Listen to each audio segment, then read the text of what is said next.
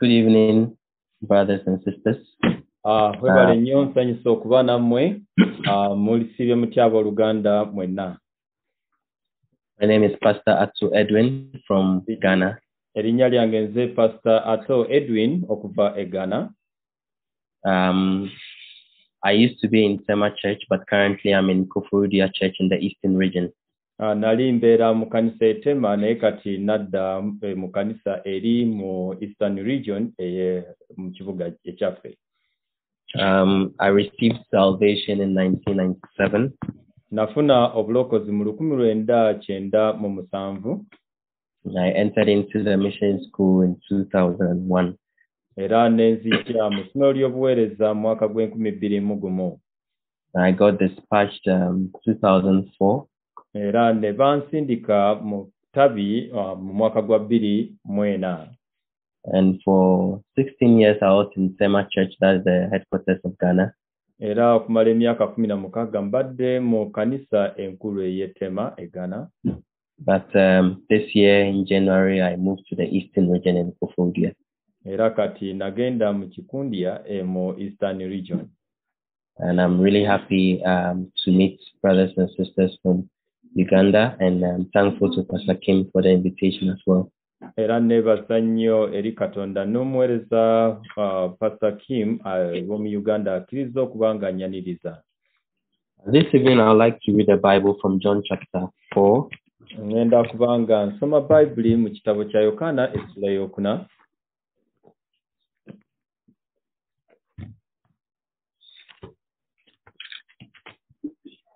John chapter 4 from verse 7. Okuva ku lunyiriri olw'omusanvu. Yokaana essula ey'okuna okuva ku lunyiriri olw'omusanvu.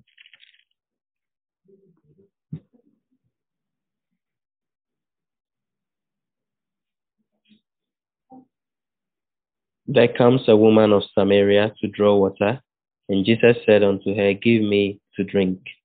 Omukazi Omusamaliya n'ajja okusena amazzi, Yesu n'amugamba, mpa nnywe. For his disciples were gone away unto the city to buy meat.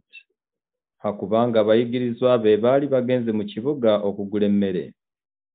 Then said the woman of Samaria unto him, How is it that thou, being a Jew, askest drink of me, which am a woman of Samaria?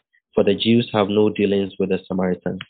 Omukazi Omusamaliya n'agamba nti, gwe Omuyudaaya kiki ekikusabya okunywa eri nze omukazi Omusamaliya, kubanga Abayudaaya tebatabagana na Basamaliya. Jesus answered and said to her, If thou knewest the gift of God, and who it is that says to thee, Give me to drink, thou wouldest have asked of him, and he would have given thee living water. Yesu n'addamu n'amugamba nti, singa obadde omanyi ekirabo kya Katonda, n'oyo akugamba nti mpa nnywe bw'ali, gwe wandimusabye, naye yandikuwadde amazzi amalamu. The woman said unto him, Sir, thou hast nothing to draw with, and the well is deep.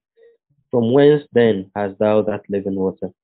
Omukazi n'agamba nti, Ssebo, tolina kyakusenyesa, oluzzi luwanvu, kale ojja wa amazzi amalamu.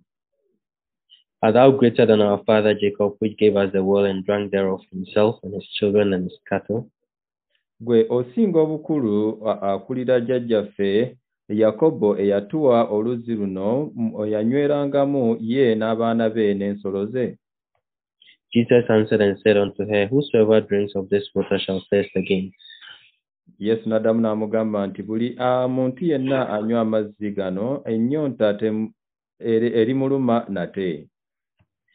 But whosoever drinks of the water that I shall give him shall never thirst, but the water that I shall give him shall be in him a well of water springing up into everlasting life. Naye anywa amazzi agonze ge ndimuwa, ennyonta terimuluma ddala emirembe gyonna, naye amazzi ge ndimuwa aganaafuuka munda mu ye ensulo ez'amazzi agakulukuta okutuuka mu bulamu obutaggwaawo. The woman said to him, Sir, give this water that I thirst not, neither come hither to draw. Omukazi n'amugamba nti, Ssebo, mpa amazzi ago ennyonta ereme okunnumanga, n'okukoma nkome okutambula olugendo luno lwonna okusenanga. Jesus said to her, Go call thy husband and come hither. Yesu n'amugamba nti genda oyite balo okomewo wano. The woman answered and said, I have no husband. Jesus said to her, Thou hast well said, I have no husband. Omukazi n'addamu n'amugamba nti sirina baze. Yesu n'amugamba nti oyogedde bulungi. For thou hast had 5 husbands, and he whom thou hast is not thy husband, in that sayest thou truly. Nti sirina baze kubanga walina babalo 5, naye gw'olina kaakano si balo. Ekyo ky'oyogedde mazima. And let's jump to verse 25. Tugende ku lunyiriri lwa 25. The woman said unto him, I know that Messiah cometh, which is called Christ. When he is come, he will tell us all things. Omukazi n'amugamba nti manyi nga Kristo ajja gwe bayita eyafukibwako amafuta, era bw'alijja alitubuulira ebigambo byonna. Jesus said unto her, I that speak unto thee am he.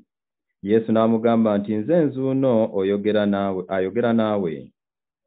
And upon this came his disciples and marveled that he talked with a woman. Yet no man said, What seekest thou, or why talkest thou with her? Amangu ago abayigiriza be ne bajja ne beewuunya kubanga abadde ayogera n'omukazi, naye nga tewali muntu eyagamba nti onoonya ki oba kiki ekikwogeza naye. The woman then left her water pot and went her way into the city and said to the men. Awo omukazi n'aleka ensuwa ye n'agenda mu kibuga n'abuulira abantu nti, Come, see a man which told me all things that I ever did. Is this not the Christ? Mujje mulabe omuntu aŋŋambye bye nakolanga byonna. Ayinza okuba nga ye Kristo. Then went all out of the city and came unto him. Ne bava mu kibuga ne bajja gy'ali. I read up to verse 30. Nsomye mpaka ku lunyiriri lwa 30. As I live in the church, there are many things that God has taught me. Bwe mbadde nga mbeera mu kanisa waliwo ebintu bingi ebibadde bijja nga bibeerawo. And there are many times that I've seen the works of God and the grace of God as well. Waliwo emirundi mingi wendabye emirimu gya Katonda. But true spiritual life is not what happens outside or grace I receive, but what happens inside my heart. Naye obulamu bw'omwoyo obutuufu si ku bw'ekyo kye nfunye naye kye kibeerawo munda mu mutima gwange. In 2019, I met a lot of challenges. 2019 nasisinkana okusomoozebwa kungi nnyo. But through those challenges, God wanted to work in my heart. Naye okuyita mu bizibu ebyo Katonda yali ayagala okubeera ng'akola n'amaanyi mu mutima gwange. Since 2008, I was in charge of preparing the World Camp. 2020 nasobola okubeera nga nze mvunaanyizibwa mu kuteekateeka enkambi y'ensi zonna. And so as I prepared the World Camp, there are a lot of experiences and then a lot of things that I learned. Era bwe nagenda mu maaso nga nteekateeka mu ngeri bw'etyo nalaba ebintu bingi n'obumanyirivu bungi bwe nafuna. But without me knowing, those things that I experienced and the grace I received made me to be a person who could not listen to others. Naye nga sitegedde ebintu ebyo nafuna n'obumanyirivu bwe nafuna nasobola okubeera omuntu oyo atatawuliriza bantu balala. But at first I didn't know that I was the person who could not listen. Naye ate nali seemanyi nti nze muntu eyali tawuliriza. So there were many times that our missionary in Ghana would tell me, Pastor, you do not listen. Waliwo emirundi mingi omumisani w'e Ghana we yaŋŋambanga nti bato ye gwe muntu atawuliriza. And so we normally, for the last 3 years, we've had the World Camp at the University of Ghana here. Emyaka 3 egiyise tubadde tubeera n'enkambi y'ensi zonna mu University y'e Ghana.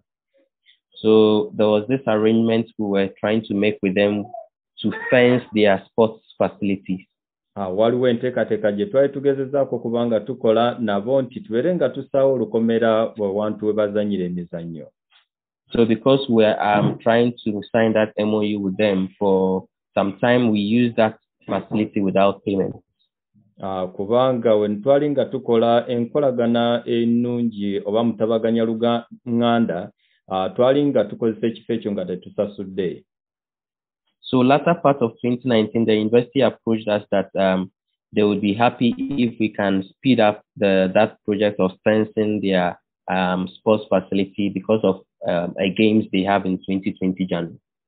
Baali bagezezaako tugamba nti bajja kuba basanyufu singa tugezezaako kubanga tukola kibunnambiro kubanga baali bategeka emizannyo gya 2020. So I was in charge of importing the materials and also that project. Kale nali nga nvunaanyizibwa project eyo yonna n'okuba nga nze ngula ebintu okuva ebweru. So we have some Chinese brothers in our church and they imported the things from China. Twalinako abooluganda ab'omu kanisa ba China nga ebintu bino babijjira ddala kuva eri waabwe China. And we wanted to receive the goods with tax exemption so that we can go and then fix it. Twagala tubeere nga tufuna ebintu bino nga tetufugiddwako musolo tusobole okuba nga tubikozesa bulungi n'okuba nga tukekkereza. So when our brothers shipped it, they told me it was going to take about 4 to 6 days. Bano abooluganda bwe baali nga balabye kino baagaba kigenda kubeera nga kitwala ennaku 4 ku 6. So from time to time they would ask me, Pastor, has the vessel arrived? Buli kiseera baali basobola okubeera nga bambuuza ebintu bituuse. And I told them, don't worry, this is not the first time I'm doing this, don't worry. Ne mbagamba ekiseera kino temulina kubanga mweraliikirira, mbe bagumu temweraliikirira. For 1 month, they asked me this question and I gave the same answer. Don't worry, this is not the first time I'm doing this work. Kumala omwezi mulamba nabagamba nga temufaayo guno si gwe mulundi gwange gusoose okukola bino. So obviously after 1 month they got worried. Kati oluvannyuma lw'omwezi gumu ne batandika okubeera nga entunnunsi zibakuba. So they approached my head pastor and then they said to him, we are asking Pastor so about this goods, but he keeps on saying we shouldn't worry, but now we are worried. Ne bagenda eri omusumba wange omukulu ne bamugamba tubadde nga tubuuza omusumba ato ensonga eno naye atugamba temweraliikirira naye ate tulaba tutandise okuba nga tweraliikirira. So my pastor called me and then asked, Pastor, how about these goods? Have they arrived? Kati omusumba kyava nkubira n'ambuuza nti ebintu bino bituuse. Could I also answer him, don't worry, this is not the first time I'm doing this? Naye ne muddamu ekibuuzo kye kimu nti gukubeere wamu guno si gwe mulundi gwange gusoose okuba nga nkola bino. Of course not. So I had to check. Naye ate ku kino nalina okuba nga nkebera. And then when I checked, kati bwe nakebera, I got the surprise of my life. Nasanga ekintu ekyanneewuunyisa. The vessel has arrived over 1 month ago in the harbor. Ebintu byali byatuuka dda omwezi mulamba mu kibuga. And when the vessel arrives like that without clearing, then penalties begin to occur. Ate ebintu singa bibeera bitandika okuba nga bituuse ne bitwala ebbanga eddene bwe bityo baba balina okuba nga bakuba essente ez'engassi. So now I was really in an urgent situation. Kati ne ndaba nga ngudde mu nsonga etalinda. So now I was running from the port to the University of Ghana, trying all my best to clear these things early. Kale nasobola okuba nga nziruka okugenda ku mwalo nga mpaka ku University y'e Ghana nga mbeera siteredde kubanga nalina okuba nga ntereza ensonga eno. It took another 3 weeks to get the documents ready to clear. Kale ne kintwalira ne wiiki 3 nnamba okubeera nga nfuna ebiwandiiko ebigenda okuba nga bitereze ensonga eno. At the end of the day, we're able to get a tax exemption, but the penalties that we have incurred, it would have been better not even to follow those documents. Kati twasobola okubeera nga tugibwako omusolo naye ate penalty oba engassi gye twalina okubeera nga tusasula kyali kisingako ne tuba nga tetunoonyereza n'agapapula ago. In fact, we had to pay penalties close to about $2,000. Twali tugenda kuba nga tusasula engassi ya $2,000. Really, I did not know how it occurred and I didn't know why we were going to pay that amount. Mazima gennyini nali simanyi ensonga eno ngenda kuba nga ngivuunuka ntya. But truly, it was because I could not listen to just simple advice or instruction. Naye ensonga yali nti olw'okuba nali sisobola kuba nga mpuliriza okuwabulwa kw'abantu abalala. So at the time, the brothers kept asking me whether the vessel had arrived. If I had just checked, then we would have been able to avoid that occurrence. Mu kiseera abooluganda bwe bambuuza oba ebintu bino byali bituuse nali sirina kulinda nali nina okuba nga mbawuliriza ne ntambulirawo. So my head pastor called me and asked, what about this bill? How did it happen? Kati omusumba wange omukulu kyava nkubira n'ambuuza sente zino zize zitya. Now I started to find, faults for others. This person did not work fast. This person did not help me early. Netandika okubeera nga nnoonya ensobi z'abantu abalala, omuntu ono teyannyamba n'ono teyannyamba. 10 times he asked about this, 10 times my answer changed. Emirundi 10 gye yambuuza n'okuddamu kwange kwakyuka emirundi 10. I was trying very hard not to be a problem pastor. Nasobola okubeera nga ngezaako okubanga asifuuka omusumba ow'ekizibu. I was trying very hard not to be the person who brings death to the church. Era nga saagala kubeera muntu nga ngezaako nnyo okuba omuntu ataakola mabanja eri ekkanisa. And in order to do that, I had to lie, I had to cover myself, I had to put the blame on others.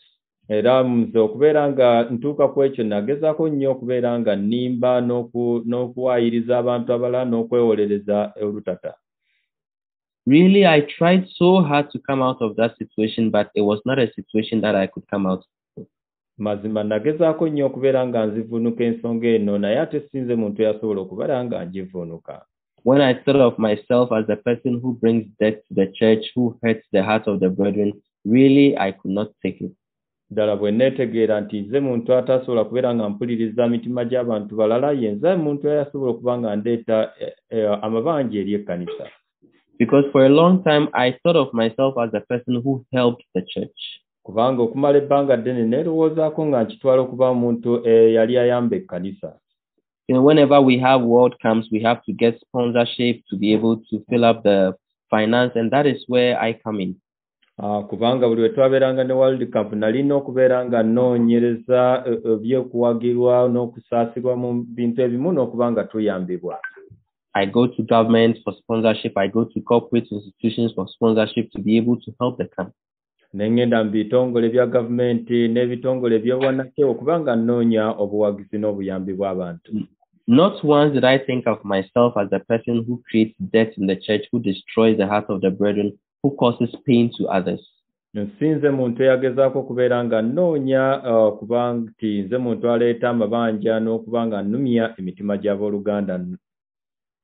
So as I was trying so hard to cover up myself in this condition, Pastor called me once and then he said, bwe nali ngezaako okubeera nga neebikkirira bwe ntyo, omusumba kyava mpita n'aŋŋamba, Pastor, you do not believe in God at all. Omusumba ato gwe tokkirizangako mu Katonda n'akamu. Why don't you stand before God once? Lwaki oba omulundi gumu n'oyimirirako mu maaso ga Katonda? And when I heard those words, naye bwe nawulira ebigambo ebyo, I had to stand before God. nalina okubeera nga nyimirira mu maaso ga Katonda. This time not as a pastor, kati singa omusumba, as a person who is really evil, nga omuntu omubi ennyo ddala, as a person who does not listen, ng'omuntu atawuliriza n'akamu, as a person who hurts the heart of brethren and who causes pain in the heart of brethren, ng'omuntu alumya emitima gy'abooluganda era aleeta ebizibu eri abooluganda, and as the one who brings death to the church. Era omuntu alireeta amabanja eri ekkanisa. Really, I did not want to be that person, but God made me into that kind of a person. Ddala nali saagala kubeera muntu bw'atyo, naye Katonda yanteeka mu kifo ekyo eky'okuba omuntu afaananako bw'atyo. It was a very painful experience in my heart. Kale kyali ekintu eky'obumanyirivu obulumi mutima gwange. Because at that time we had just finished an 18-city tour, Cantata city tour, 18 cities, and we had some debts. Kubanga ekiseera ekyo twali twakamala okutambula mu bibuga 18 nga tulina n'amabanja kuba twali tutambula olwa Cantata. So knowing very well we had some debts already to pay, and then me creating an additional debt really was very painful in my heart. Nga tukimanyi bulungi nti tulina amabanja bwe gatyo, ate ne mba nga ndeeta amabanja malala, kyali kya bulumi nnyo eri omutima gwange. But if we see the book of 1 Timothy, naye ate bwe tulaba ekitabo kya Timoseewo eky'olubereberye, 1 Timothy chapter 1, Timoseewo, ebbaluwa ya Timoseewo essuula esooka, 1 Timothy chapter 1 verse 15 and 16. 15. This is a faithful saying and worthy of all acceptation, that Christ Jesus came into the world to save sinners, of whom I am chief. Timothy, 1 Timothy chapter 1 verse 15. Essula esooka olunyiriri olw'15 lugamba bwe luti ekigambo kyesigwa eri ekisaanira okukkirizibwa byonna nti Kristo yajja mu nsi okulokola abalina ebibi mu bonna nze ow'olubereberye. Verse 16, howbeit for this cause I obtain mercy, that in me first Jesus Christ might show forth all long suffering, for a pattern to them which should hereafter believe on him to life everlasting. Naye kyenva nsanyukirwa Yesu Kristo olwo alyoke alabise mu ebyo eby'olubereberye okugumiikiriza kwa kwonna. You know, actually, when I met all those challenges, ddala bwe nasinkana okusomoozebwa okwo, I didn't know exactly what God wanted to do with me. Nali simanyi ki ekituufu Katonda kyeyagala okubeera nga aŋŋamba. Actually, just after that incident, there was another one. Oluvannyuma lw'ensonga eyo embeera eyo ne wabaawo ate ekirala ekigwawo. You know, a brother that I know, he has a very big farm. Owooluganda gwe mmanyi alina faamu ennene nnyo. The farm is 1.5 miles square. Erina square miles emu n'ekitundu. And he has a big mango plantation on that farm. Era alina emiyembe mingi nnyo ku faamu ye. One day he called me and he asked, Pastor, so my mango farm is ripe. Do you want some? Olumu yankubira n'aŋŋamba, Omusumbato, emiyembe gyange gyengedde oyagala okulya ku mboosa? Oh, yes, of course. I want some. Ne mugamba ye butereevu nandizeetaaze. When can you send a car for it? Tusindike ddi emmotoka ejje? Let me check and I'll call you back. N'aŋŋamba nti kankebere obudde nja kubanga nkuyita. So I sent a pickup to collect the mangoes. Kyenva ntuma pickup egende yeetikka emiyembe. Because we were almost 100 people living in the church mission house, so I sent a pickup to collect the mangoes. Kale nensindika pickup namba egende ekuŋŋaanya emiyembe kuba twali mu mission tubeerawo abantu nga 100. And then the driver arrives and he gives me a call. Kati driver we yatuuka n'ankubira essimu. Pastor, the brother wants to speak with you. Musumba owooluganda ayagala kubanga ayogera naawe. Sure, put him on the line. Mumpe. And then the brother says, Pastor, the big mangoes are 2 Ghana 50, and then the small mangoes are 1 Ghana 50. How much will you buy? N'aŋŋamba nti emiyembe zino giri mu ssente ze Ghana 5 ne gino emitono ziri mu ssente bwe ziti. Oyagala kugula miyembe gya ssente mmeka? What? What are you talking about? 2 Ghana 50, 1 Ghana 50? Ne mubuuza oyogedde biki ebyo nti 5 ku 5 biki ebyo? When you called me, did you talk about money? Bwe wankubidde waŋŋambyeko nti biri mu ssente? You said your mango farm is ripe. Do I want some? I said yes. Waŋŋambye nti emiyembe gyengedde oyagala okulya nti ye.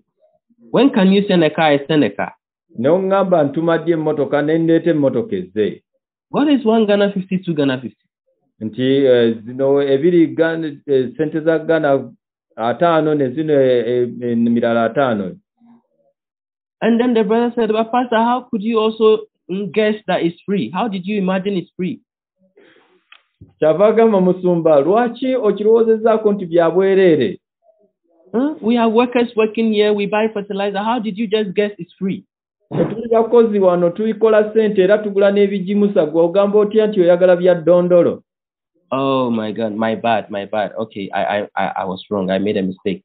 Ne mugamba nsonyiwaamu kale nsobi katubireke. Please let me talk to my brother. Kati kanjogere ne muganda wange oyo gwe ntumye. Brother, I'm really sorry. I didn't check this thing well. But now can you just return? Ne mugamba owooluganda nsonyiwa saawuliriza bulungi osobola okudda okomewo. And the place is 1 hour drive from Tema. Kati omanye ekyo ekifo ovugirawo essaawa nnamba okuva e Tema. So the brother returns. Owooluganda kyava akomawo. I sent him with a car. He came back walking. Namutuma n'emmotoka ate yakomawo ku bigere. Brother, where's the car? Where's the pickup? Ne mugamba oluganda emmotoka eriwa, pickup eriwa? It's at the police station. N'aŋŋamba eri ku poliisi. What is the car doing at the police station? Ate yo ku poliisi ekolayo ki? I didn't check well, but the car insurance is expired. Saakebera bulungi naye insurance yabadde eweddeko. So now they've seized the car at the police station. Kati emmotoka bagiwambye eri ku poliisi. Oh my God, how can one day have so many problems like that?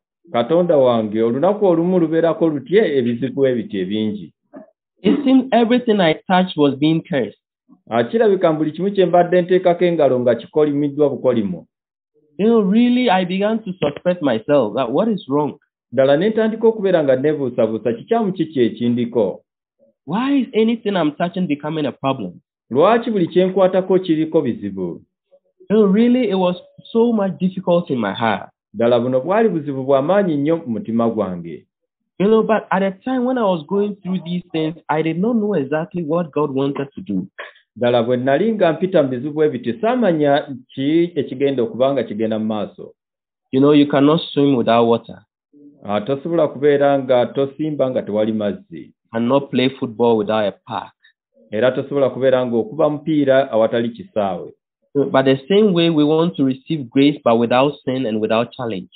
Naye ate twagala tubeere nga tufuna ekisa nga tetuwali kibi nga tewali na kusoomoozebwa. But in 1 Timothy, Paul testified God came to save sinners of whom I am chief. Ye Pawulo agamba nti mu Timotheo nti Katonda yajja okubeera ng'alokola abantu aboonoonyi ye nga yeesa aboonoonyi. Paul did not say I was chief, but I am chief. Ye tagamba nti oba waliwo yali agamba ye mwonoonyi. But for that reason I obtained mercy. Naye ate ku lw'ensonga eyo yasobola okubeera ng'afuna okusaasirwa. Because I am chief of the sinners, I could obtain God's mercy. Kubanga nze mwonoonyi mboonoonyi kati nasobola okubeera nga nfuna ekisa kya Katonda. I wanted to receive grace from God. I wanted to experience God working in my heart. Nayagala okubeera nga ndaba Katonda ng'akola mu mutima gwange n'okuba nga mmanyirira mu mmeeme yange. But I did not want to be a sinner. I did not want to be a problem person. Naye ate saayagala kubeera mwonoonyi nga saagala kubeera muntu ow'ekizibu. But, he came to save sinners, not the righteous. Naye ate okimanyi yajja kubeera ng'alokola aboonoonyi naye si abatuukirivu. If I can do things so well without any fault and mistake, why do I need Jesus Christ?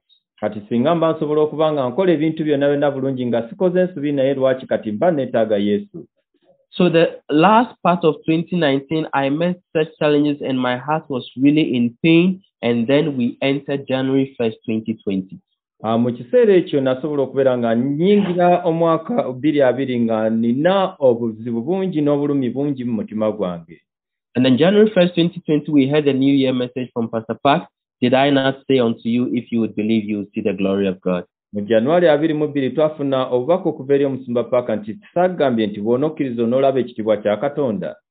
In John 11:40, Pastor gave us these words. Era mu John 11 Musumba bwe yatuwa ekisuubizo kino. My heart was so much in trouble and my heart was so much in despair. The words could just enter into my heart. Kati nalaba nga mutima gwange gwali mu bulumi bw'amaanyi nnyo nga teri kuwumula kusobola okuba nga kuyingira mu mutima gwange. And then in 2020, my department got changed in the church. Era mu May 2020 ekifo kyange ne kikyuka mu kanisa. I used to be in charge of protocol for quite a long time in the church, but it got changed to broadcasting. Nali nga ndabirira abagenyi naye ate ne bankyusa ne bantwala mu by'empuliziganya. Broadcasting is a part I had no idea. I had no experience about. Ekyaleeta ekintu kino saamanya nsonga ki nga sirinaako wadde n'akantu n'akamu ke mmanyiridde. And then my first duty came in May 2020. Kati omulimu gwange gwasooka gwajja May 2020. At the time we had online Bible seminar with Pastor Oxupa. Ekiseera ekyo twalina Bible seminar ey'oku mutimbagano ey'Omusumba Park. So my head pastor, Pastor Moon, called me one day and said, Pastor Park says, Omusumba Moon kyava nkubira n'angamba nti Omusumba Park agambye, because of the COVID, there are many citizens living in despair. So let's go to the broadcasting stations and tell them to broadcast the seminar for free to give hope to the citizens. Nti omusumba Parker agambye ku lwa COVID abantu bangi bali mu nnaku ne mu nnyiike tugende ku bifo eby'empuliziganya tusobole okubeera nga tubawa samoni zaffe zino ku bwereere babeere nga baziwa abantu bafune essanyu. And let's tell them to broadcast the sermons for free. Era babeere nga baziweereza ku mpewo ku bwereere. So in front of Pastor Moon, I said, yes, Pastor. Mu maaso g'omusumba Moon namugamba ye musumba. When I turned around, inside my heart, there was a big sound. Naye ati bwe nakyusa maaso gange mu mutima gwange mwalimu eddoboozi eddene. For free, here in Ghana.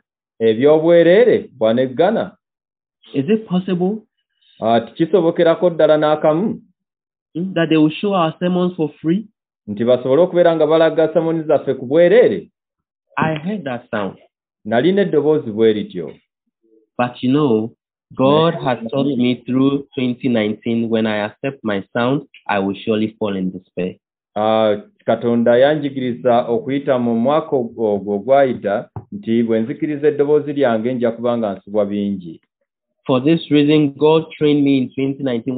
What happens when you listen to your own heart voice? 2019 Katonda yasobola okundaga nti mu lw'ensonga eno ojja kubeera nga osubwa ebintu bingi ng'owuliriza eddoboozi lyo. So though I heard that sound, but I was able to deny it and then move ahead to the broadcasting station.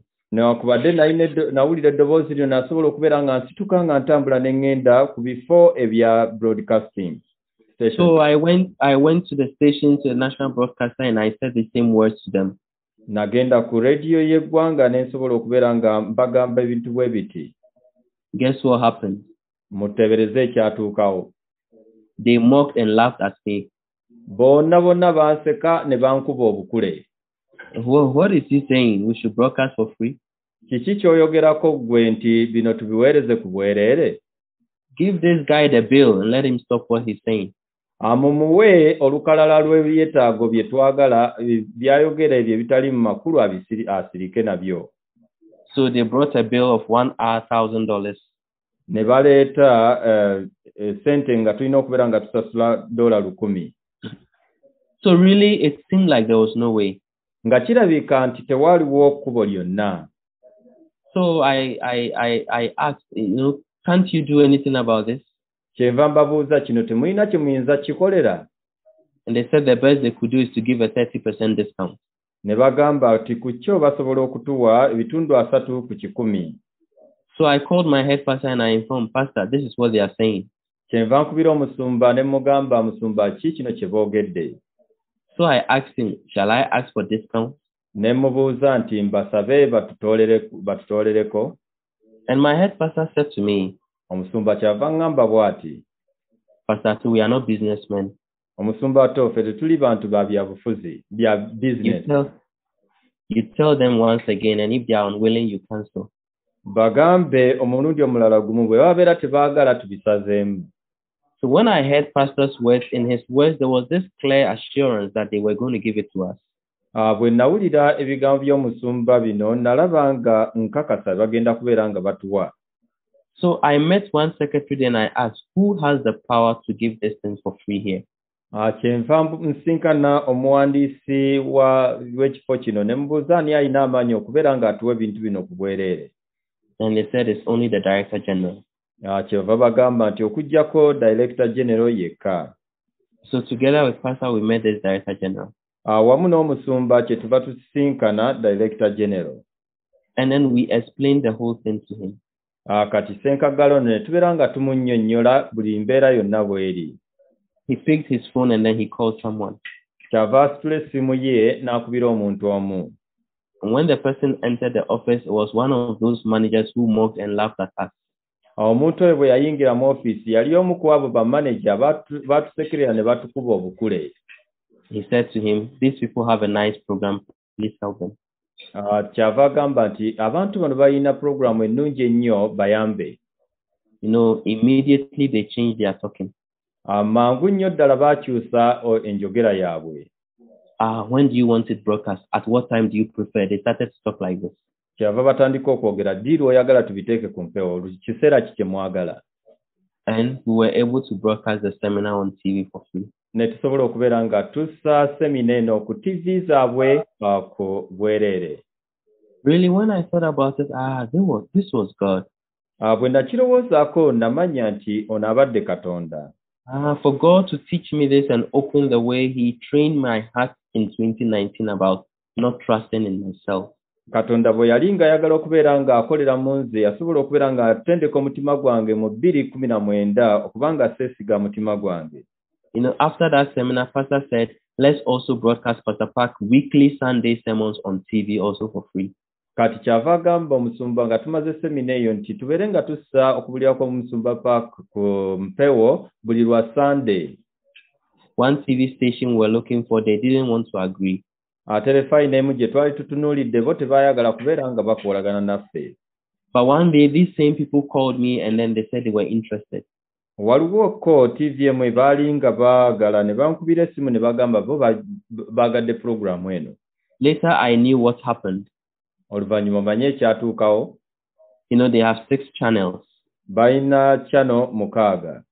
Because of the COVID, they were not making profit but debt. Olwa COVID baali tebakola magoba naye nga bakola mabanja meereere. Government wrote to them to close down 3 of their 6 channels. Government kyeve bakubira ne bawandiikira ne bagamba nti babeere nga baggala channel zaabwe 3. So all the channel managers were really urgent now and they wanted to accept new content. Kati ba manager abo bonna baali nga beeraliikiridde nga baagala okubeera nga bafuna projects empya. In order to become relevant. Basobole okubeera ab'omugaso. So that is how they called back that they were now interested in what they had rejected. Yensonga lwaki baali baganya ate oluvannyuma ne batukubira nga bagamba baagala tubeere nga tubawa enteekateeka zaffe. So through that also God opened the way to make us broadcast weekly Pastor Park Sunday sermons on TV as well. Era n'ekyo kyatusobozesa okubeera nga tussa program z'omusumba Park buli wiiki ku channel zaabwe. Really, as I began to see how God started to open the way, it made me understand what is grace. Ddala mu ekyo bwe nalaba engeri Katonda gy'ali atukoleramu kyasobola okuba nga kimmanyisa ekisa kye ki. Really, I did not want to be a problem person. I did not want to be a sinner, but to give me grace, God had to make me a sinner. Nze saayagala kubeera muntu wa bizibu naye ate okuba nga mpa n'okuba omuntu omwonoonyi naye okubeera nga mpa ekisa yanfuula omwonoonyi. When we see the life of this Samaritan woman we read about today, bwe tulaba obulamu bw'omukazi ono Musamaliya bwe tusomyeko olwaleero, I don't think there is any woman who plans in life to marry 6 times. Simanyi nti oba waliyo omukyala yenna mu nsi muno planning oba abeera n'enteekateeka okuba nga awasa abafumbirwa ba bbaabe 6. But for this Samaritan woman, things just did not work out. Naye ono omukazi Omusamaliya ebintu bye tebyakutambula bulungi. Her first marriage did not work out, second did not work out, up to the 5th one did not work out. Obufumbo bwasooka, obwokubiri, obwokusatu bwonna tebwatambula bulungi. She became the talk of the city. Ne batandika okubeera nga bamuyisaamu omumwa. Everybody pointed accusing fingers at her. Buli muntu yenna ng'amusongamu olunwe. People would advise their children not to live like her. Era ng'abantu bagamba abaana baabwe temubeeranga ng'omukazi bw'atyo. So now she's so difficult, she does not even want to go to the well when people are there. Kati yali mu buzibu bw'amaanyi nnyo nga tayagala kubeera ng'agenda na ku luzzi ng'abantu gye bali. She is going at odd hours, hot in the afternoon when she can meet no one. Era ng'agenda mu pereketya w'omusana nga asobole okubeera ng'agenda okusena amazzi. But on that day, Jesus sat on the well waiting for this woman. Naye ku lunaku olwo Yesu yali atudde ku luzzi luno ng'alindirira omukyala ono. Because she is a person who could not live well, like live a correct life. Olw'okuba ye muntu atasobola kubeera mu bulamu obulungi oba okubeera mu bulamu obw'empisa ennungi. Because she is a person who lived a very dirty life. Kubanga ye muntu yabeera mu bulamu obw'empisa embi. And things did not work out well like she expected it to be. N'ebintu bye tebyatambula bulungi mu ngeri gye yali abisuubira. She wanted to live a clean life, but that did not happen. Yayagala okubeera mu bulamu obulungi naye ate kino tekyabeerawo. But when she became that person, naye omanyi bwe yafuuka omuntu omukyafu, when she became an evil, wicked woman, bwe yafuuka omukazi omukyafu ennyo omubi, when she became dirty, when she became worthless, bwe yafuuka omukyafu n'afuuka omuntu ataliimu nsa, when she became nothing, bwe yafuuka omuntu ataliimu kantu, at that time she could listen to the words of Jesus Christ. olunaku olwo yasobola okubeera ng'awuliriza ebigambo bya Yesu. Jesus was saying things that did not make sense. Yesu yali ayogera ebintu ebyali nga tebirina amakulu gy'ali. I'm going to give you water that you will never thirst again. Ngenda kuwa amazzi g'otaliddamu kubanga osena nga gakuwa nnyonta nate. And the woman said, Sir, give me that water. Omukazi kyava agamba nti, Ssebo, mpa amazzi ago nnywe. And when Jesus said to her, I am the Messiah, she also accepted it. Yesu yamugamba nti nze Masiya, n'abeera nga nakyo akikkiriza. When Jesus said to her, you've had 5 husbands and the current one is not your husband, she was not offended. Yesu yamugamba nti abasajja b'olina pardon? She was not offended at those words. Yesu yamugamba nti abo bonna b'olina si babalo, bino ebigambo tebyamuleetera busungu. This woman really had a very special heart to accept the words of Jesus Christ. Ono mukazi yalina omutima ogw'enjawulo ogwasobola okubeera nga gukkiriza ebigambo bino. But brethren, what we have to know, that heart was not just made.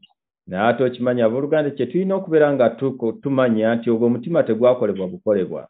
That heart was made after she had failed and failed and failed several times. Ogwo omutima gwakolebwa bwe yagwa emirundi mingi nnyo ng'alemereddwa. After she could not live as she wanted, she could only become a dirty, evil, wicked person. She could make that heart. Bw'ataasobola kubeera ng'abeerawo mu mutima mu ngeri gye yali ayagadde, naye yasobola okubeera omuntu omubi ennyo. Just a verse before John chapter 4 is John chapter 3. Olunyiriri nga tonnatuuka mu Yokaana essula ey'okuna wabeerawo Yokaana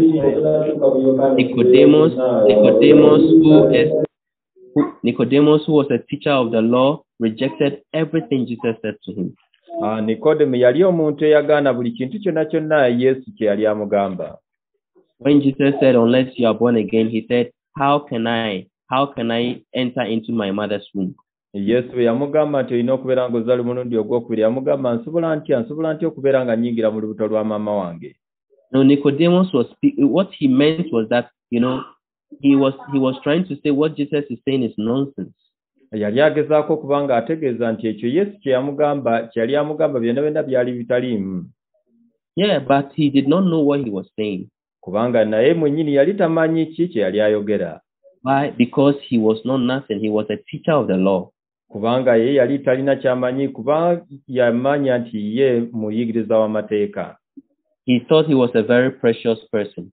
Kubanga yalowooza ye muntu wanjawulo nnyo. So he could reject everything Jesus Christ said. Kale n'asobola okubeera ng'agaana buli kintu Yesu kye yali amugamba.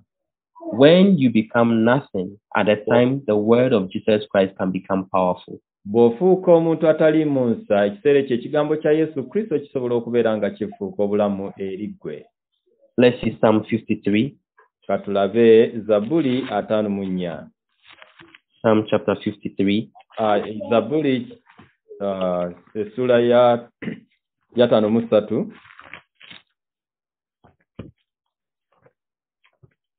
Psalm 53 verse 2 and 3. Zabuli 53 olunyiriri olwokubiri n'olwokusatu. God looked down from heaven upon the children of men to see if there were any that did understand, that did seek God.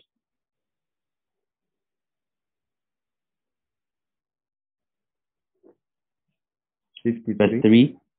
53 verse 2 and 3. Olunyiriri olwokubiri lugamba Katonda yatunula ku baana b'abantu ng'ayima mu ggulu alabe oba waliwo abategeera.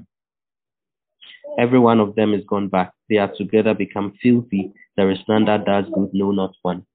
Buli muntu omu ngazze ennyuma, bonna bagwagwa wadde wamu, tewali akola bulungi, tewali n'omu. Brethren, if we are the people who could live right, why would God send Jesus Christ? Abooluganda, singa ffe bantu abaali basobola okubeera obulungi, naye kati lwaki Katonda yasindika Yesu Kristo? God sent Jesus Christ when he discovered not even one person can do right. Not one person can do good. Katonda yasindika Yesu Kristo kubanga tewali muntu n'omu asobola kukola bulungi era tewali muntu n'omu yali ategeera. You know, after God having sent Jesus Christ, how arrogant it is to think I can do well, I can keep the law, I can live right. Katonda bwe yali ng'asindika mu ngeri bw'etyo yali asobola okumanya nti abantu basobola okukitegeera nti tewali n'omu asobola okulowooza nti akola bulungi oba akola bw'ati. So really, God taught me how wicked, how foolish I was to think I was a person who could help the church. I was a person who was doing well in my Christian life. That was very foolish thought. Era Katonda yasobola okubeera nga ndaga nti nze muntu eyali alowooza nti nkola obukristaayo bulungi, nkola bulungi mu kanisa, banze muntu amutereevu. Ddala Katonda yandagira ddala omutima guno gwe nalina. But in reality, I was a person who could not listen. In reality, I was a person who was a troublemaker and who created a lot of pain to many people. Kubanga mazima nze muntu eyali akola ebintu ebingi nga ndeeta buzibu eri ekkanisa n'okubanga ndeeta obulumi. But when God borrowed me his eyes to be able to see my true image, for that reason I obtained mercy. Katonda bwe yasobola okubeera nga ndaga ekifaananyi kyange ekituufu era n'andaga nzaani yasobola okubeera nga nnyamba n'asobola okunzivuunula mu mbeera bw'etyo. This Samaritan woman at the time may not have known why her life is so awkward, so dirty, and so filthy. Ora kyekimu ng'Omusamaliya ono bwe yasobola okwetegeera nti nze obulamu bwange si butereevu, bukyafu bwereere. But for that reason she could obtain big mercy from God. Era mu nsonga eyo yasobola okubeera ng'afuna ekisa ky'amaanyi nnyo mu maaso ga Katonda.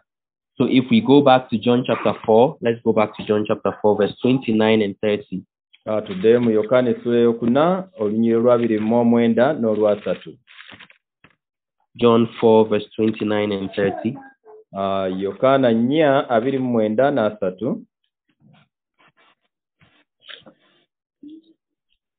29 says, "Come, see a man which told me all things that I ever did. Is this not the Christ?" Mujje mulabe omuntu aŋŋambye bye nakolanga byonna. Ayinza okubanga ye Kristo? Then they went out of the city and came unto him. Ne bava mu kibuga ne bajja gy'ali.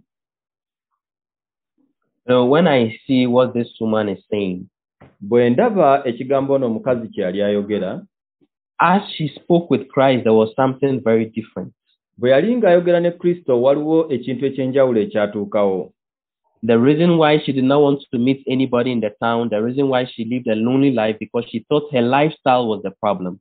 Ensonga lwaki teyasobola kubeera ng'abeera n'omuntu yenna mu kibuga kubanga yalowooza nti obulamu bw'abeeramu bubi. So she tried to correct her life, but it would not be corrected. Kati n'agezaako okubeera nga yeerongoosa naye ate tekyali kyangu okuba ye ng'atereera. But when she met Jesus Christ and spoke with Christ, what she could realize was that bwe yasinkana Yesu Kristo n'aba nga atabagana naye kyeyategeera kyali bwe kiti. It wasn't really about her lifestyle, but she had not met who the real Savior was. Tekyali nsobi ya bulamu bwe naye olw'okuba yali tasinkanangako omulokozi yaani. You know, when we talk about Savior, whether I am weak, whether I'm lacking should not be an issue. If he's a true Savior, he can be able to save me. Bwe tubeera nga twogedde ku mulokozi tekyetaaga kumanya nzaani oba nzaani naye ye omulokozi kyekituufu. Many people are going to church thinking they have to correct their life. They have to do well before God can save them. How is God a Savior in that case? Abantu bangi balowooza nti bateekeddwa okubeera nga batereeza obulamu bwabwe balyoke bagende mu kanisa kati Katonda asobola atyo okubeera omulokozi waabwe. But when she met Jesus Christ, bwe yasinkana Yesu Kristo, "Come see a man who told me all that I ever did." Mujje mulabe omuntu ono aŋŋambye byonna byonna bye nakolanga. He knows everything I did. Amanyi buli kimu kye nakola. He knows I've married 5 times and I'm currently living with the 6th one. Akimanyi nti nafumbirwa emirundi 5 ate kati ndina ow'omukaaga. He knows everything about me. Amanyi buli kintu kyonna kyonna ekinkwatako. But he told me he is the Messiah. Naye ye aŋŋambye ye Masiya. He is my Savior. Ye mulokozi wange. He knew everything that I did and yet he did not condemn me. Amanyi buli kintu kyonna kyonna kye nakola naye ate tansalidde musango. He knew everything that I did, and yet he saved me. Amanyi buli kimu kye nakola naye ate n'andokola. He knew everything that I did, and yet he called me righteous. Yamanya buli kimu kye nakola naye ate n'ampita omutuukirivu. Is this not the Christ? Olowooza ono si ye Kristo? And then when the people of the city heard it, they were so amazed. Is there somebody like that? Abantu baali mu kibuga baawulira ekintu kino beewuunya nnyo ne bagamba waliyo omuntu afaananako bw'atyo? Did somebody really tell you that? Omuntu ddala akiggambyeko bwe kityo? This woman was so amazed and so touched when she met Jesus Christ. Ono omukazi yeewuunya nnyo era n'abeera ng'akwatibwako nnyo bwe yasisinkana Kristo. You know, in Ghana also, through Pastor Kim Gison's direction, we are preaching in the prisons. Era nze okuyita musumba Kim Gisong tubuulira enjiri mu makomera. And then when the COVID came, we could not go to the prisons. Kati COVID bwe yajja tetwasobola kubeera nga tugenda mu makomera. But we were instructed to do TV donation projects in the prisons and then do virtual lectures in the prisons. Kale ne tusobola okubeera nga tulagirwa tubeere nga tugenda nga tuwaayo TV mu makomera n'okuba nga tubawa program nga bazitambuza ku TV zino. Last February 6, one inmate was released who had spent 24 years in prison. Mu komera waliwo omuntu eyali amaze emyaka 21 mu komera. When we heard his testimony, we were all touched and so much touched in our hearts. Twawulira obujulizi bwe twakwatibwako nnyo mu mitima gyaffe. He said, in the prison we were made to believe you can never be clean. Mu komera yatugamba nti bayiga nti tosobola kubeera muyonjo mu komera. But when I heard the message from Pastor Oxu Park in the prison, naye ate bwe nawulira obubaka bw'omusumba Park mu komera, through the virtual lectures, okuyita mu kuweereza okwali ku TV, I discovered I have been washed from my sins. Nategeera nti nanaazibwa okuva mu bibi byange. I discovered I am righteous. Ne nkitegeera nti nze nali mutuukirivu. He was so happy.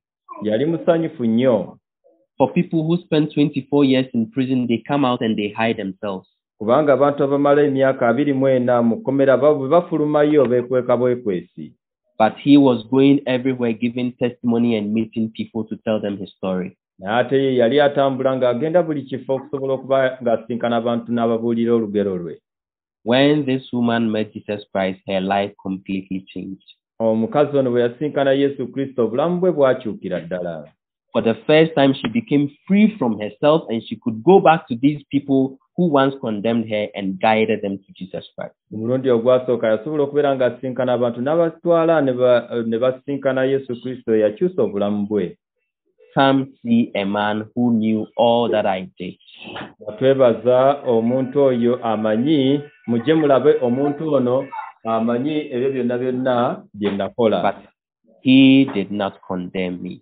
Naye ate ye tansalira musango. Romans 3:23 says, for all have sinned and fall short of the glory of God. Abalumi 3:23 lugamba nti bonna baayonoona ne batatuuka ku kitiibwa kya Katonda. 24 says, being justified freely by his grace through the redemption in Christ. 24 wagamba naye baatukuzibwa lwa buwa kuyita mu kununulibwa okuli mu Kristo Yesu. Recently, I met one policewoman. Lumu nasinkana omusirikale owa poliisi omukazi. And she was quite shocked for me to become a policewoman. Era ye agamba nti kyali kizibu nnyo y'okuba ng'afuuka omukazi wa poliisi. Because in Ghana, you need a certain height to be able to enter into the police. Kuba waliwo obuwanvu bw'olina okubeerako osobole okubeera ng'ofuuka mu poliisi. And so I asked her, did you pass the height measurement? Kyenva mubuuza gwe ddala ekipimo ky'obuwanvu wakiyita? She said no. N'agamba nedda. How did you become a policewoman? Naye gwe wafuuka otya omukazi owa poliisi? There's someone that I know in the police service. N'angamba waliwo omuntu gwe mmanyi mu poliisi. And so he spoke to the person in charge and the person said, although I do not qualify by height, but I can still enter. Kyava agamba nti newankubadde situuse ku mutindo gwa kuyingira mu lw'obuwanvu bwange naye nsobola okuba omupoliisi. On God's measurements we all failed. Era kati obuwanvu bwe bwonna ne bubeera nga butuukiridde. But through grace that Jesus Christ gave through his death, He made us righteous and justified us. Era ne maaso ga Katonda tuli bantu abatasobola kubeera nga tutuuka ku kipimo ekyo naye tukuyita mu kisa kye twafuuka. The Bible did not actually write this. Bayibuli kino si bwete bwe yakiwandiika. Jesus Christ spent 2 days in this very city of the Samaritans. Yesu yamala ennaku 2 mu kibuga kya Samaria. I thought about the 2 days. How did this woman live? Ne neebuuza ono mukazi mu nnaku zino yabeerawo atya. When I thought about it, she lived as secretary to Jesus Christ. Naye bwe nkirowoozaako alabika yabeerawo ng'omuwandiisi wa Yesu Kristo. The whole city came to meet Jesus Christ. Ekibuga kyonna kyajja okuba nga kisinkana Yesu Kristo. And people wanted to meet Jesus Christ individually. Abantu ndowooza bajjanga okubeera nga basinkana Yesu Kristo kinoomu. But ask the secretary of Jesus, she would say, wait a minute, somebody is meeting Jesus Christ now, just wait a minute. Ndowooza nga sekretale wa Yesu Kristo yalinga agamba lindamu katono, waliwo omuntu akyayogera ne Yesu Kristo, lindamu katono. So how did you meet him? Naye gwe wamusinkana otya? By the well side I met him. Namusinkana ku luzzi. Amazing thing, he knew every wrong thing I did, but he did not condemn me. Ate ekintu ekyewuunyisa yali amanyi buli kintu kyonna kyonna kye nali nkoze nga sirina kye mugambye. He justified me. Yantukuza. When you meet him, do not hide about what you do. He will surely make you righteous. Bw'omusinkana teweekweka kintu na kimu, ojja kubanga omulabira ddala era omusinkane. Thank you. I'm really sorry for how I treated you before. N'osonyiwa ku mpisa gye nkuyisizaamu, naye tugenderaho. I think those 2 days will be the happiest time of her life. Naye ndowooza ezo ennaku 2 ze zaali ez'essanyu eri omukazi ono mu bulamu bwe bwonna. While she lived just testifying about Jesus Christ, she led the whole city to Jesus Christ. Bwe yali abeerawo ng'ajulira ku Yesu Kristo, ekibuga kyonna kyonna yakifuula kya Yesu Kristo. You know, whilst we testify about Jesus and whilst we live as the secretaries of Jesus here on earth, God is giving us the ability to lead the whole city, the whole country.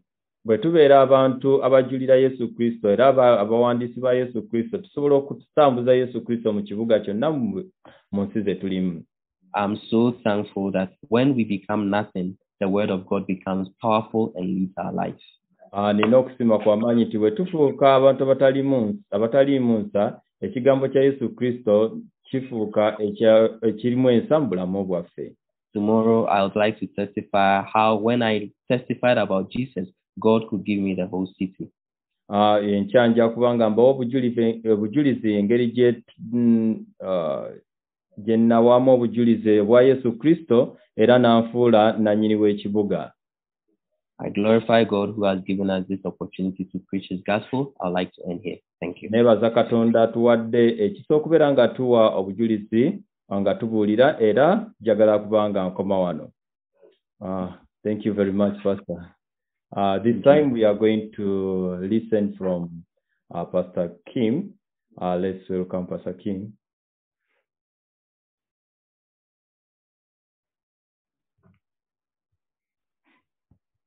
Yeah, Pastor. Yeah, thank you so much.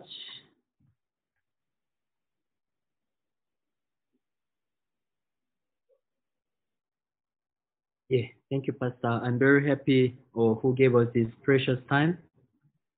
Really, we listened very well your testimony and also how God is working in your heart, especially also through the story of the Samaritan woman. When she became a person who is nothing, she was able to receive the word of God directly in her heart, and also from there her life was changed. And we can see that in the same way, when we are trusting ourselves, our thoughts, really God cannot work properly. But the time we denying our thoughts and connect with the heart of church and heart of servant of God, really we can see how God is working properly. I wish that all our brothers and sisters listen this word of God in our heart. And good thing is we record this video and also it is on live on Facebook, that we are able to listen, continue the heart of God, and also we can share through audio on WhatsApp group so that you can listen the word of God. I'm happy also Pastor Moon is here with us. Can he give us short greeting and short encouraging message for our brethren? Let us welcome our Pastor Moon from Ghana Senior Pastor. Welcome, Pastor.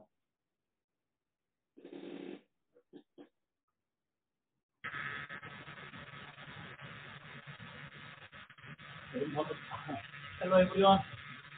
Muri mutya mwenna? Thank you.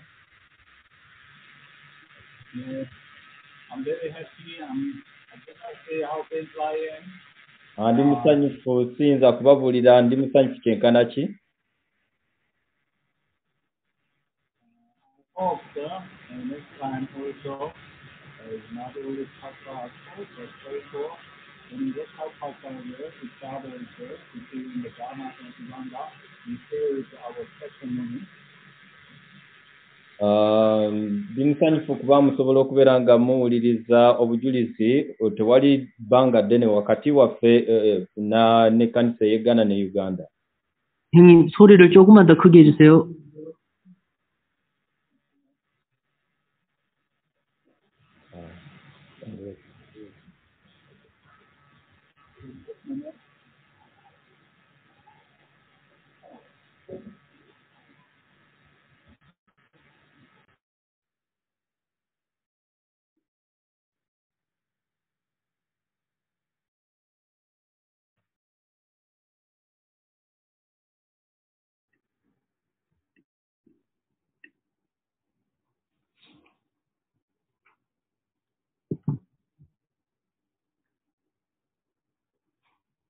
What Pastor Moon said that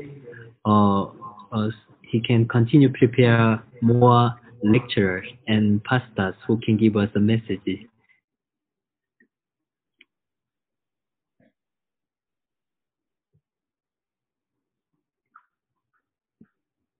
Yeah. Yeah, really, I was very happy because I was together with Pastor Moon in mission school. And really, musanyufu nnyo kubanga nali wamu n'omusumba Moon mu ssomero ly'obuweereza. And we are able to receive the heart of God together with the Ghana church. Era ne tusobola okubeera nga tufuna omutima gwe gumu n'ekkanisa y'e Ghana. Now Ghana has over 50 branches in Ghana. Era Ghana eyina amatabi agasukka 50 mu kibuga eky'e Ghana. Where Pastor Moon is There was some problem. almost 1,000 brethren in Ghana, Tema Church. Omusumba Moon waali mu kanisa y'e Tema wali abooluganda basoba mu 1,000. Pastor Moon is here together with us. Yeah. Omusumba Moon azze.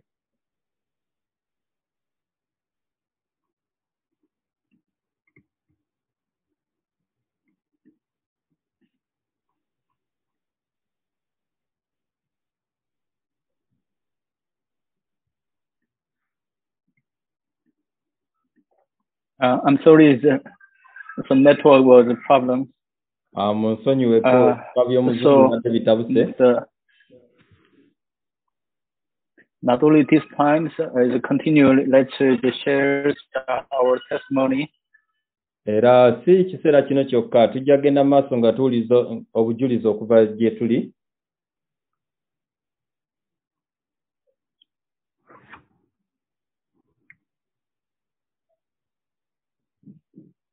The pastor Hyunjin Kim is invited. Local pastor is from Ghana, and we are waiting many the local pastors who want to testify in the Uganda. Era nga omusumba Kim Yongjin bw'asaba abasumba okuva e Ghana naffe tulindiridde ab'e Uganda. Thank you so much, Uganda brothers sisters. Mwebale nnyo abooluganda okuva e Uganda. Obugalo.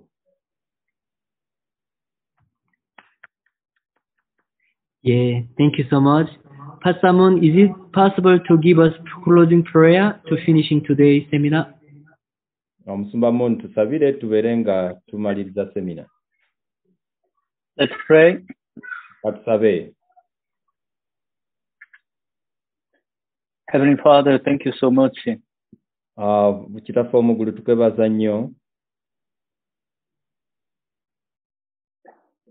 The First Samuel chapter 30, when Sigla was burnt.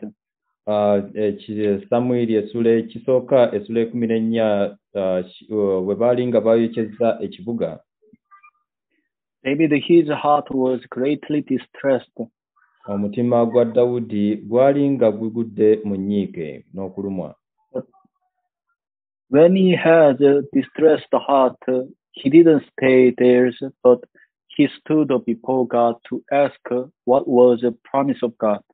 Naye bwe yalumwa mutima gwe teyasobola kubeera ng'atula butuuzi, naye yasobola okubuuza ki ekyali kiganye mu mutima gwe.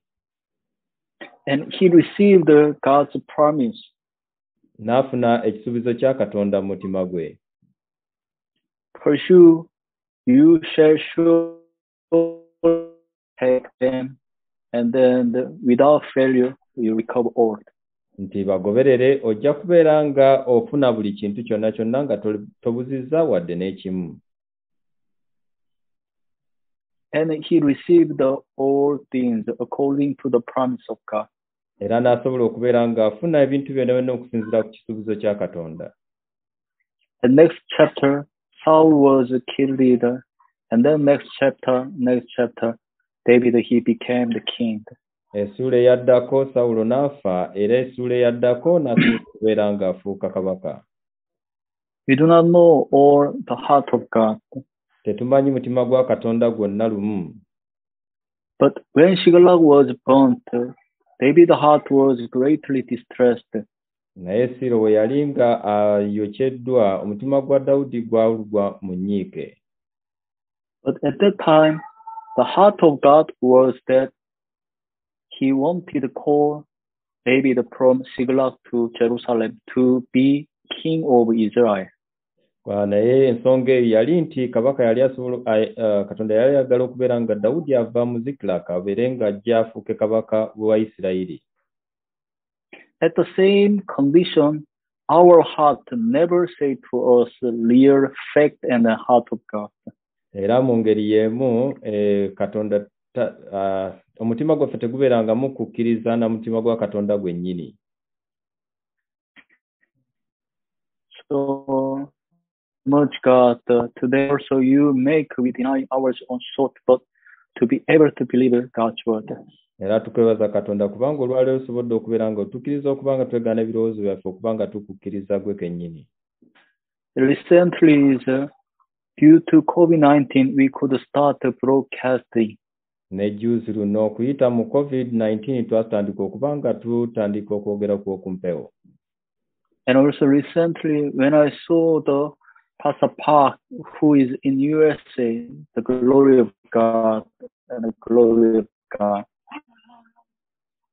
Bwe ndaba ennaku zino Musumba Park ng'ali mu America, nasobola okulaba ekitiibwa kya Katonda nga kingi nnyo. We do not know why God prepares the COVID-19 to us. Tetumanyi ensonga lwaki Katonda yaleeta COVID-19 gye tuli.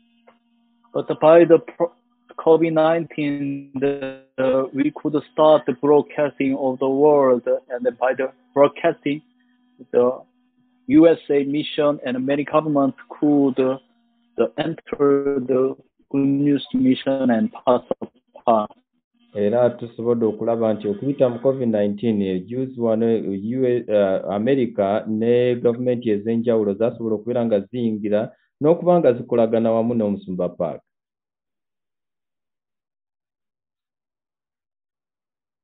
So whenever we have a challenge, when distressed heart, please you lead us not to believe our heart, but the promise of God.